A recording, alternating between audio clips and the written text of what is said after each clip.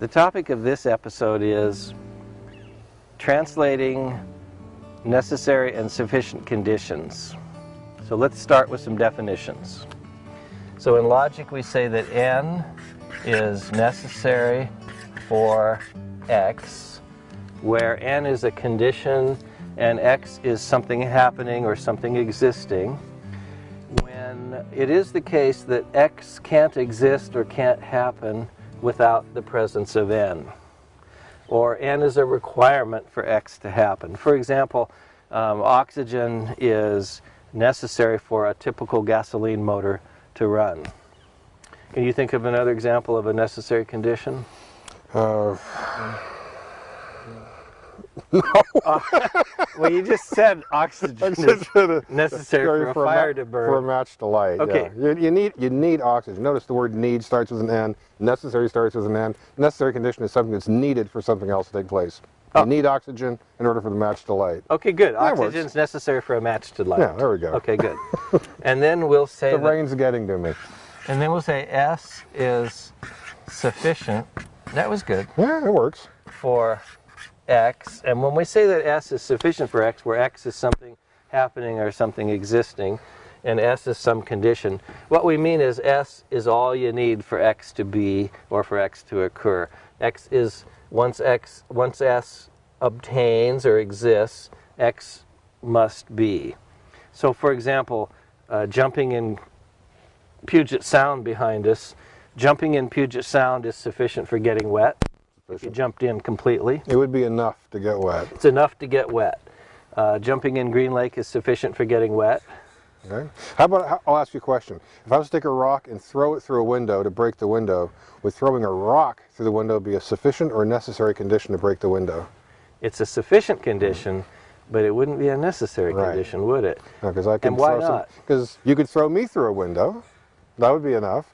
The rock would be enough. There's all kinds of things we might throw through windows, so it's not needed to throw a rock to break the window, but that would be enough to do the job. Okay, so throwing a rock through a window might be sufficient to break the window, but it's not necessary to break the window. And to use my example, I'll quiz you. Okay. Would jumping in Puget Sound, completely jumping in, would that be necessary for getting wet? Or sufficient, or both? It'd be sufficient, but not necessary. I could also jump into Green Lake or the Pacific Ocean. So it'd be enough, it'd be sufficient to get wet. But I wouldn't need to jump into Puget Sound to get wet. I could get wet other ways. Other ways. So jumping in Green Lake or Puget Sound is sufficient to get wet, but since there's other ways to get wet besides that, it's not necessary. Okay, so now we have our definitions. Okay. Now it's traditional in logic to symbolize necessary and sufficient conditions, to translate them into symbols using if-then constructions. So we're going to be using horseshoes and if-thens. Let's start with this. Let O stand for oxygen is present, and let R stand for the engine is running, and assuming it's a typical gasoline engine, like a lawnmower engine, the engine is running. I'm abbreviating a little bit. So how would we symbolize oxygen is necessary for the engine to be running, letting those letters stand for those sentences? So oxygen is necessary for R. Okay, if we're going to use a horseshoe for either necessary or sufficient condition, so I know I'm going to have that. And here's a fun little memory device that I think really helps a lot. Think of the word sun. Like Here Comes the Sun on the Beatles song. Exactly. Except take the U and put it on its side.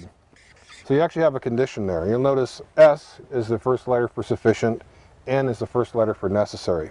So the necessary condition is going to be the consequent of any conditional, and the sufficient condition is going to be the antecedent of any conditional. Can I translate for you? Go ahead. What Mark just said was that what this little device helps us remember is that when you're symbolizing a necessary condition, it'll go in the consequent of a conditional. When you're symbolizing a sufficient condition, the sufficient conditional will go in the antecedent of a conditional. That's what he just said. So Paul asked me to translate O as a necessary condition for R. So O is the necessary condition. So O goes in the N spot, if you will. I know I've got a horseshoe, and if O is a necessary condition, it goes in this spot. R's got to go somewhere. There's only one place left. So that's going to be the correct translation if O is a necessary condition for R.